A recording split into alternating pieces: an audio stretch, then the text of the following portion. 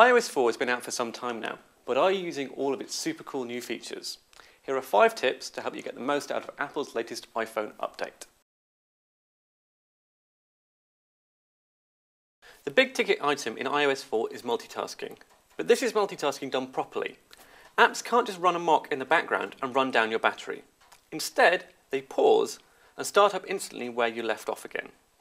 Only things like playing audio, staying logged into VoIP, keeping track of your location, and finishing off uploads are allowed. To switch apps, just double tap the home button and scroll to the one you want. You'll still want to kill some background apps, especially if they've gone bad. Double tap the home button to show the app switcher, and then press and hold the app you want to close. Hit the minus button to kill it dead. If you're a bit of an appaholic, folders will help keep your home screen in order. Just drop one icon on top of another to create a folder. It'll automatically get a name based on what's in there, or you can choose your own.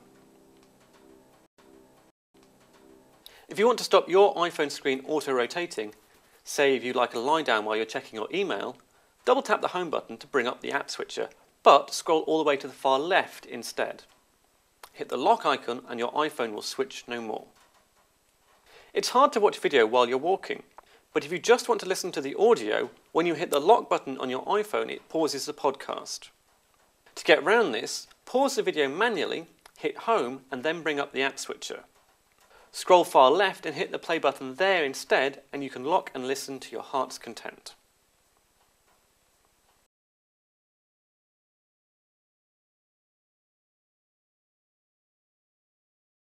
Want more? There is a veritable plethora of options available to you.